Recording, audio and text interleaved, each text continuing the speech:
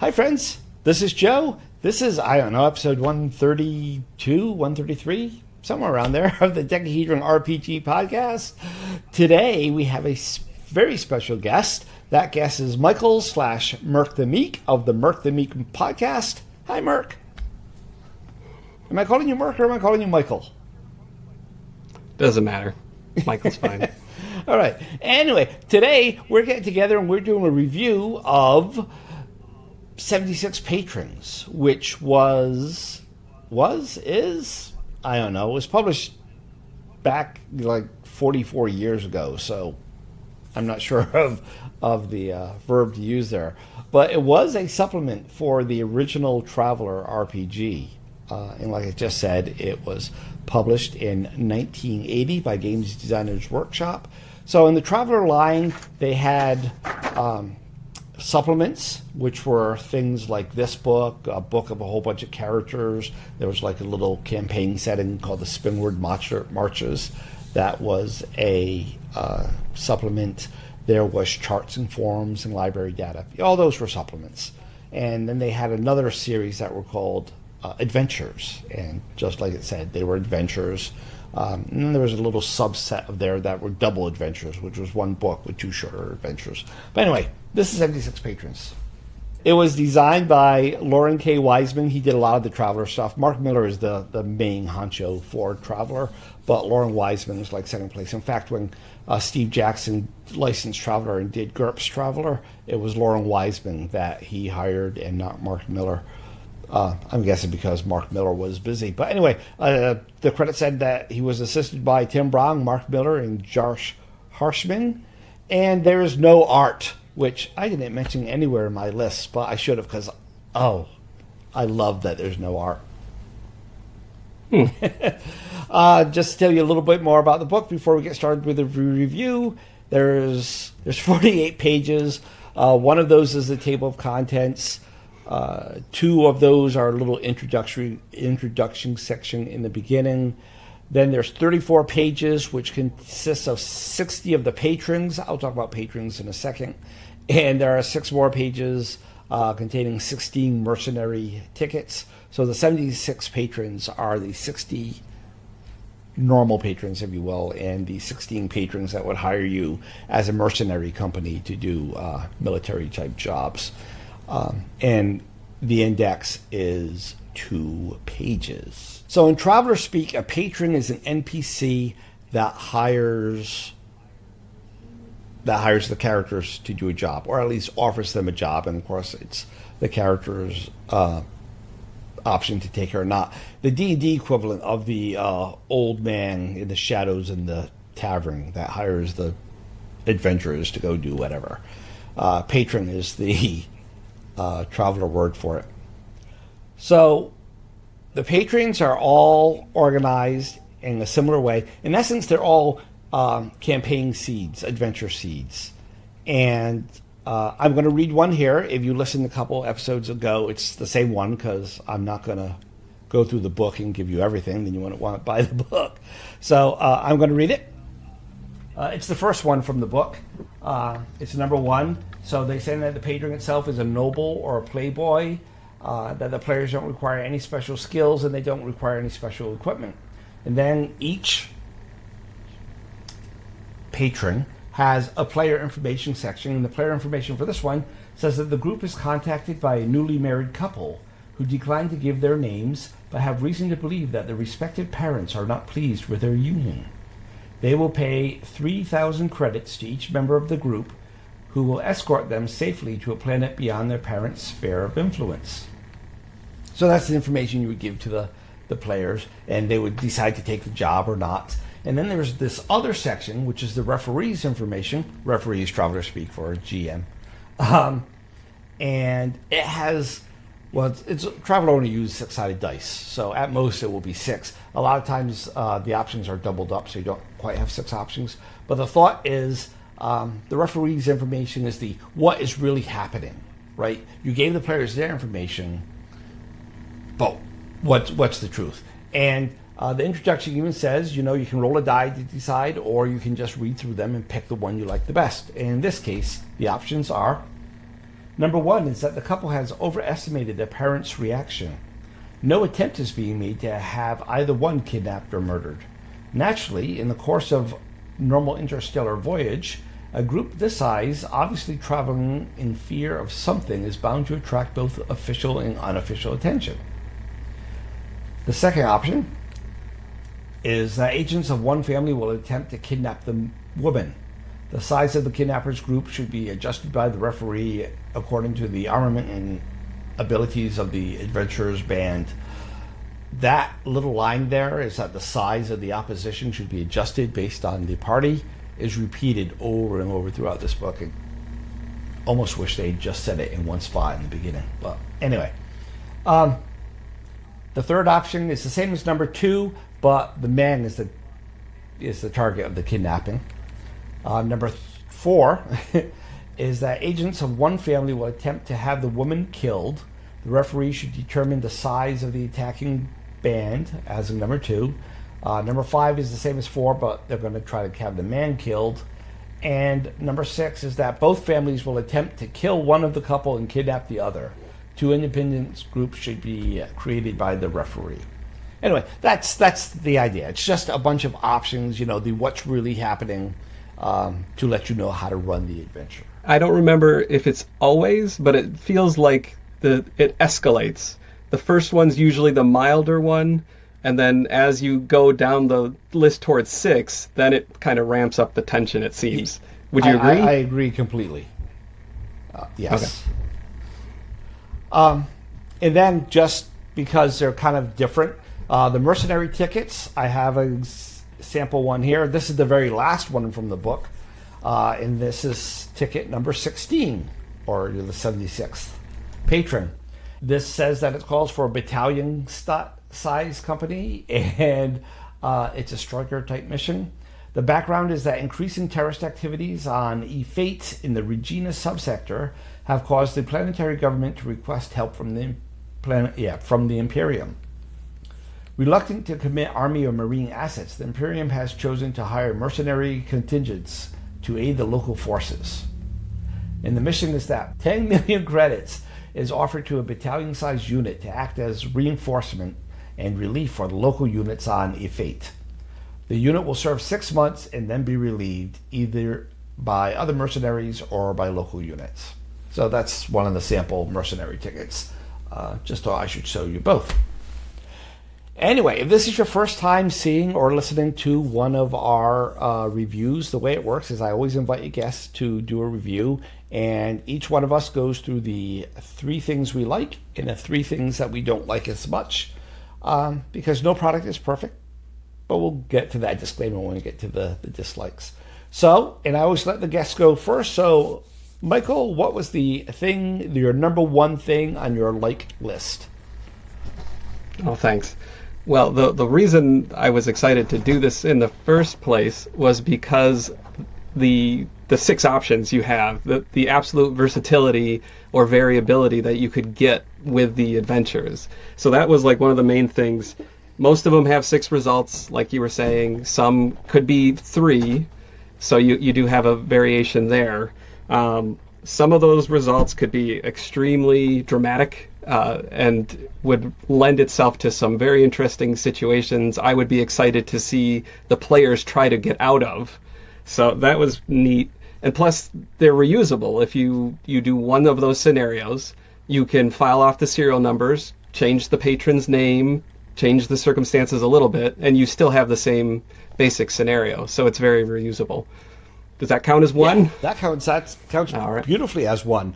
And it ties in closely with mine, I said, it's exactly the level of detail I like. As you just saw, heard, whatever, with the example one, it's enough to get my creative juices flowing. It's enough inspiration to get me going. And a lot of times when I'm reading through these, when I'm looking at the 6 options, I'm like, pick a little from number 1 and a little from number 2, make it neither quite either one of those, but something in the middle, and you get this really neat adventure. And I don't feel it's cheating because it's for inspiration, right? And so I love it, and I like that it doesn't give you all the details. It lets you run with it, lets you fit it into your world, into your play style. It's not like buying, those 1980s D&D modules with a cardboard cover where everything is laid out for you, and you're not intended to deviate, especially if it's a series, because then you're going to mess something up for the next one. And you have to do all this reading. You have to read through, 48 pages of the adventure. No, this is just the seed and let you run with it. I love that. That was my number one. Yeah, and they make it explicit in the introduction. Like, use this how you see fit, change things as you need to. So yeah, they're giving you permission from the start to do that. Yes. Yeah. So what's your number two, sir? The organization, I said. So you have the type of scenario. So like we did in the example, noble, comma, playboy. So you know who the patron is, more or less. Required skills and required equipment. So if your players don't match up, this probably isn't going to be one that they're going to be able to do unless they go get other help. So you can organize for that. I suppose I would have liked to see maybe like a risk rating on top of that. Some of them are like, this one is escorting. I mean, I guess it could be risky because there could be murder that's going on. But some of them are like, you're trying to start a war. So the scale of risk varies a lot. But besides that, I think there's a lot of good organization to latch onto to figure out what scenario you want to go for. Yeah, and actually, I'll comment on that a bit. I didn't talk about it when we talked about the 48 pages and all that, but it's organized in such a way that the first section is if you have like 2 to 6 players, 2 to 8, I can't remember the number. The next section is if you have over 9 players, and then there's a section is if you only have 1 player. So, yeah, it's organized that way. And then in the back of the book, I said there was an index. So the index goes by patron type, and the reason that works well is because in the book 3 of Traveler, there's a random encounter chart, and one of the encounters is patron. When you roll patron, you then roll type, and what types you're seeing there come up. So in the index, it lets you just look up by the type and find, which ones are that. So if you're doing that, you can then go and find it. So yeah, the organization is great. I did not put that on my list, but I agree with you. It's a good thing. My number 2 is the level of tie-in to other GDW products, other Traveler products. So originally, this was going to be on my negative list, and the more I thought about it, I'm like, no, they really did it the right way, because it's a balancing act, right? If you're a person that never bought this other book that they're talking about, you're irritated. I don't know where they just said the Regina subsector. I don't know what that is. I don't have. That comes from a book called The Spinward Marches. Yeah, I don't have the Spinward Marches. On the other hand, if you do have the Spinward Marches, you're like, what good is this if the other books don't reference it? So here they reference them, they use them, but clearly up front it says, and I don't know why it would, because these days you would feel that anyway, but maybe in 1980 it was a little different, but it gives you free permission, in fact encourages you. It says, make it fit your world.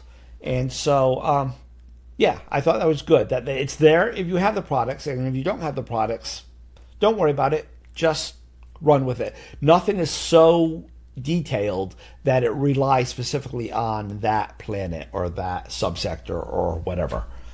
So that was my number 2. Yeah, I never felt like I needed to go get another book to make it work. So yeah, I agree. It is the right level of balance there for sure. And your number 3, sir? Well, my number 3 was going to be open-ended as well, but you kind of covered that. So I did have a backup. Well, actually, we're more than we are allowed to repeat things, because I always think that's valuable, because if both people bring it up, that means it's really, a common point, a commonality. And so I don't like shows where people have backup lists. Because I think it gives a false impression. These are the three things that impressed you. So, no, stick with your originals. Go with your open-ended. Because it sounds like you're going to attack it from a different angle than I did anyway. Yeah, well, yeah, so I don't have any Traveler experience, and I typically go with fantasy RPGs. So having this, it gives enough detail. And my number 4 actually was like, it's evocative, and you do start to get a implied setting out of it as you're reading it. But it's open enough that you can make it what you want, or you could kind of go with the details that they've given you. This kind of ties back in with your last point too. So it gives you enough to start imagining and start building out what you want to do with it. And I like it that way. So I don't know if this is a bad comparison, if this is like heresy for both Traveler and Warhammer 40K, but the implied setting that I was getting reminded me a lot of like 40K, and the fact that there's an empire and there's, faster than light travel, it seems. But at the same time, maybe because it's the 80s, you're writing in journals, and people are using very low technology, where like Space Marines have bolt pistols instead of like laser rifles, that type of stuff. So I don't know. That's just a random. Well, actually, it's that way in Traveler too. There is a laser pistol, but it requires a backpack. And okay, yeah, Traveler is mostly like slug throwers, like a 9mm or a shotgun or whatever. So it sounds like there's some commonality there. But my number 3 almost matches your number 3 exactly. Almost exactly, which means not exactly. But it's close. I said that although this is for Traveler, like that first one, the one I read off there about the newly married couple that wants to escape their family and their family might be after them, there is no reason you couldn't run that in D&D or in a 1920s like gangbusters era thing. Not all of them, but most of these, the vast majority I would even say, are not tied to that time and place, and you could easily pick this up and use it for D&D or any other game you wanted. Yeah, that's a very good point. I was thinking the same thing. All right. Yeah. Very cool. All right, so that was our likes. Now, like I say, no product is ever perfect, and I always feel the need to give this disclaimer. We're not like being mean on any products, right? These are the 3 things that each of us just, didn't excite us as much as the other 3 points. And yeah, a lot of people only do reviews on positive points. I think it adds to give the pluses and the minuses. And again, it's all very subjective. There is nothing objectively, you are an idiot if you like. No, of course not. This is, I like the color green. If you like the color blue better, just means we have different favorite colors. By the way, green isn't my favorite color. I was just trying to come up with a random color. But, this is just what each of us didn't like as much as the other stuff. With that said, Michael, what is your number 1 dislike? Not necessarily one ranked, but, the first thing you're going to tell us. Well, first off, green and blue are my favorite colors, but that doesn't matter. Quality. So you get, a lot of times you get 6 choices. The quality of those choices, I think, can vary greatly, where some of them can be like red herrings, and your adventurers might be going down dead-end paths, or they're just flat out boring, like nothing happens out of the ordinary. Your shipment would be shipped just fine, and I guess that's great, they'll get paid, but there's no real adventure there unless you drum it up with other circumstances. So that was some of it. Some of the entries are just like, here's an arbitrary roll to see if this thing happens or not, without allowing any input from your characters. I mean, you could always make that happen, but as it stands, what they say is just make this arbitrary roll. At least that's how I read it. Yeah, like there was one where they're looking for this guy who was an anthropologist, I think he was, who was studying this primitive planet, and it says roll 8 or better each week to find him.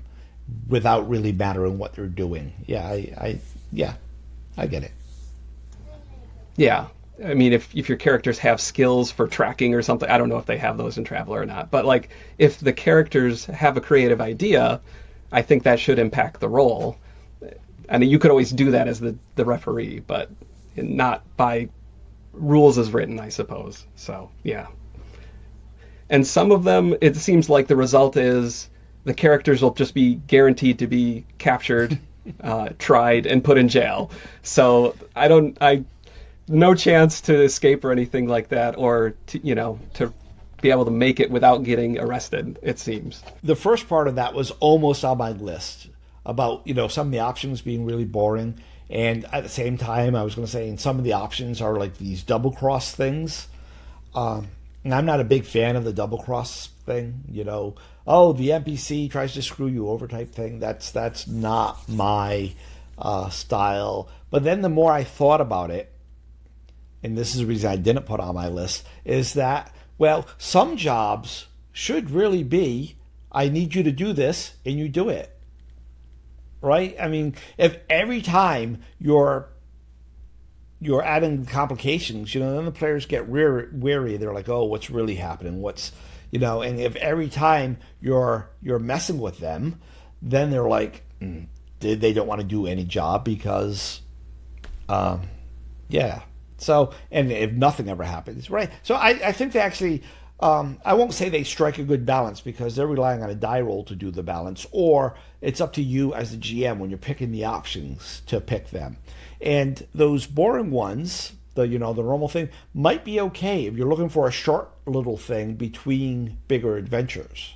So, yeah, I almost said that, but then I changed my mind. But the other bit about relying on die rolls, yeah, I wouldn't run that way. I definitely agree with you on that.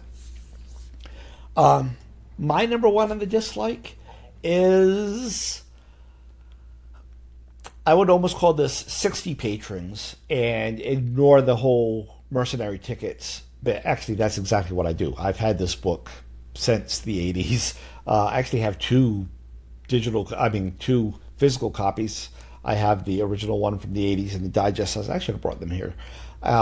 In the digest size, and then Far Future Enterprises did these reprints, which were big landscape formatted things with all the supplements in one book. And so I have that. Anyway, but the mercenary, it's just an entirely different feel from the rest of the patrons. And I get it because Traveler Book 4,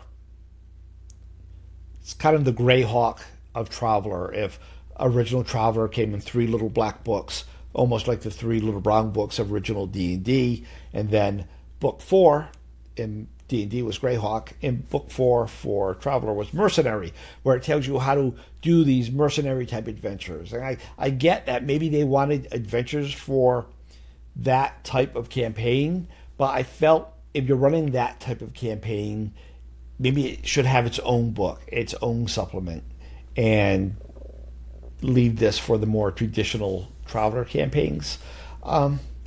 It's like I said, it's a whole different feel. Like the one I showed, it didn't have any options. It wasn't a player's information, and this is what's really happening. It's just, nope, here's something. And it doesn't match. I wish it would have just not been in this book and been its own book. That was my number one. That reminded me, some of the patrons kind of refer to some of the mercenary tickets and other patron jobs as well. There's just a few of them, but I just thought I'd throw that out there too. All right. So what's your number 2, sir? Okay. So number 2, I already said organization, but I'm also going to say organization for some of the dislikes. Some of the scenarios, even though it's divided into group size, it doesn't really matter what your group size is, especially if you're matching the opposition is supposed to match the strength of your players. It doesn't matter how many players you have if it's going to be equal anyway. So I guess that's kind of nitpicky maybe, but that's one of the things I had. Well, if it is nitpicky, I agree, because my number 2 says exactly, number of players for each adventure seems arbitrary. And you said exactly what I was going to say about that. What's the point? If you're scaling it all anyway, remove those divisions and just make them what they are. And you're going to scale accordingly. The only one that might be different is maybe the solo player ones. But looking through them, I still was like, no, I could scale this and I could unscale this. So, yeah, no, I agree with you. And it's funny that we both even put that in the number 2 spot. So, yeah, great minds. Yeah. Yeah. I guess a little bit off of that as well. You mentioned solo player. At first, I thought it was going to be like solo, like you would just, as the referee, you would be doing the scenarios on your own. I don't know if that was that probably wasn't as popular in the 80s to do that as it is now. Actually, but Traveler, you can do a whole bunch solo just using the original 3 black books. So first of all, character creation is like a mini game in itself. I'm sure you've heard that Traveler is a game where you can die during character creation. So so I heard that from your podcast. Actually, if you mention Traveler, that's what like 98% of people is, oh, you died during character creation. Yeah. So there's that. When you get to the trade rules, there's all you could like set up a little, you could play solo as a merchant, going from planet to planet, trying to buy and sell things really easily, and use all the random tables. Yeah, it's good for solo play like that. All right. Yeah, I might have to actually purchase the original rule books then. Yeah, there's a version on the drive-through called the Facsimile Edition. It's all 3 original books, and the physical copy, I think, was $6 or $10. It's a good price. And the PDF is free, legally free, available. It's the original core books, and they have all the errata. And it's not the original. It's actually the 1980s print. The original was 1977. But they have all the errata there as well, too. So that's kind of cool. But anyway, we're getting off topic. What is your number 3 dislike, sir? So 2 open-ended, maybe. In some cases, you have to come up with a lot of details for, there's one where you're trying to infiltrate, is it like a moon or something, where there's a rail gun or something that you can point at a planet, or there's a lab facility where you're trying to get a virus or something, and you have to come up with all the details of how you're going to get in, what the layout is and all that. So in some cases, I'm just not used to sci-fi adventures, so that was a little more daunting for me. Well, not only that, this is actually a comment I was going to make later, but I can make it now. Not only that, if you read the introduction, this is what I would call like hardcore game mastering, like that TV show, Iron Chef, only for game masters, right? Because when you read the introduction, they say, pick the adventures, read the players' information to the players, and while they're making their plans, sketch out the buildings and the NPCs and everything that you're going to need for this adventure. Like right there at the table on the spot. I'm like, wow, that's hardcore. That's some improvising. Wow. So, yeah. That's not the way I do it. I pick one ahead of time and I use it for an adventure. Yeah, that makes a whole lot more sense. I think they did say that you could call for like a small break while the players do their own thing while you're scrambling on ideas, I guess. Yeah. So my number 3 was, and it's not surprising, so there's 60 of them and there's like 4 people working on it. There are some that are awfully close to some others, especially there's like one in the 3-player section, and then when you look in the 9-player section, it's almost the same exact adventure. And then there's a couple that are like the same setup, but the options are a little different. And yeah, I mean, it's not a big deal, but it's 76 patrons, but now we've reduced it down a little bit. Plus 16 of those are really mercenary tickets, so not a huge deal, but I felt it was worth mentioning. Yeah, true. Yeah, I remember coming across that. I thought like they had the same scenario but different player size Yes. groups. But like we said, that doesn't matter so much. So it is a little bit of duplication. Yes. All right. So we talked about what we liked. We talked about what we didn't like as much.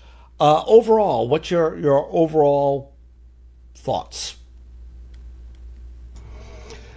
I still like it. I don't regret buying it or anything like that. That sounds so negative at the same time. It does, but you know, not every. Yeah. Even though you're negative, I'm very positive on it, so don't worry about it. Yeah, I mean, if I did more sci-fi adventures, I think I would be more excited for it. But I liked the concept of all the different options that you have per patron. And I still like that, and I agree with you. I do think you could transfer this over to fantasy, to 1920s, to any other genre. So I will probably be referring to it again.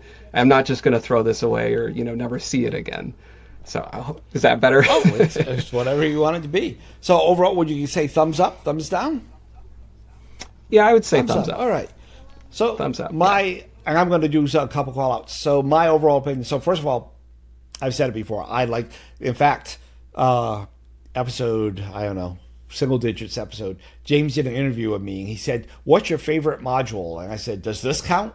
Because this is it, if it does."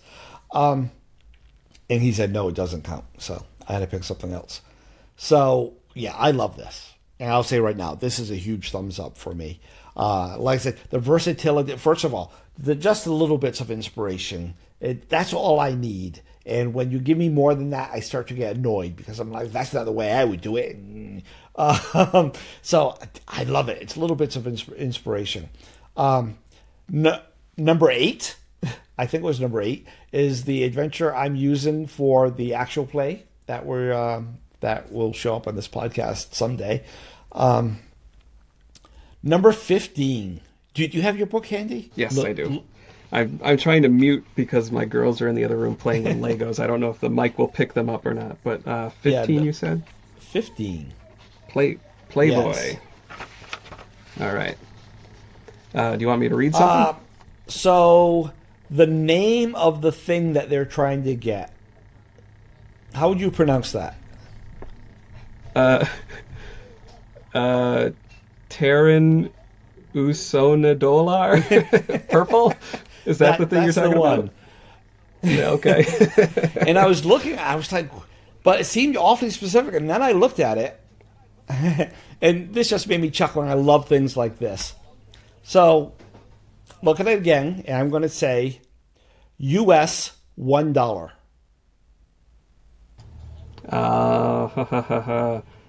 Yes, okay. Collecting stamps. And it's P. Henry. That is an actual stamp. That is a Patrick Henry stamp from the 1950s. Nice. It's a United States $1 stamp. And yeah, that just made me chuckle. Okay. Yeah. Another thing that... Nice. I like it. Yeah, because I looked at that. I'm like, if they say Terran, I was going to Google it. And so I was looking at it to like split it up in my head to like remember how to spell it. I was like, US $1. Ha, I get it. Anyway, the other thing that caught my attention was how many of these missions are just over the top illegal. Yes, yeah, and that's what I meant by like the risk rating, because you're going against the Empire here. You're going to be in deep trouble if this thing goes south, and a lot of those options are going south. Yeah, well, there's one that called the job is to assassinate the president of the planet. Yeah, yeah. And in some sense, that makes sense, I guess, because if you're looking for a legitimate job, you don't look for legitimate jobs hanging around in the city spaceports, right? So, but on the other hand, it seems to me that if I'm trying to assassinate the president of the planet, I'm not finding some rando dude in a bar. But that's also true. But it's what I call Hollywood logic, right? You wave your hand a little bit to let the story happen. Yeah. Yeah. The Iron Man GMing, I already talked about that. That just stuck in my head a little bit. And I already talked about the double cross options. There were a lot of double cross options. Actually, number 6 is almost always a double cross.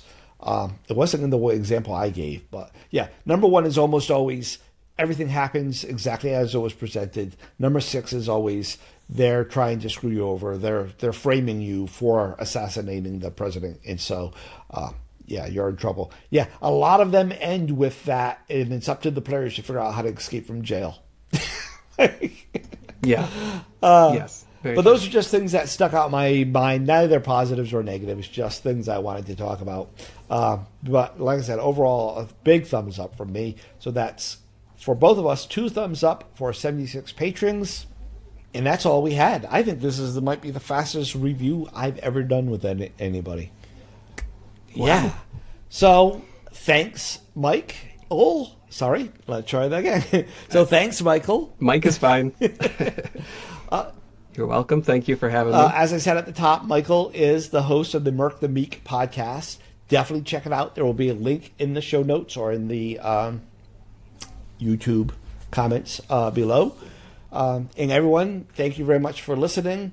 If you enjoyed the episode, let us know. If you didn't enjoy the episode, let us know. If you know this product, let me know what you're thinking. And if you have the newer version of this, so Traveler is currently licensed to Mongoose, and they have the newest version of Traveler. And they redid this book as 760 patrons. And wow. I haven't seen it. I'm very curious. Is that actually 760 entries like this? Or is it something weird where it's like 76 but then with 10 options? Or I don't know. I just know that they have a product called 760 patrons. I would love to know what that is. So if you know what it is, let me know. And the other thing, I meant to say this during my thing.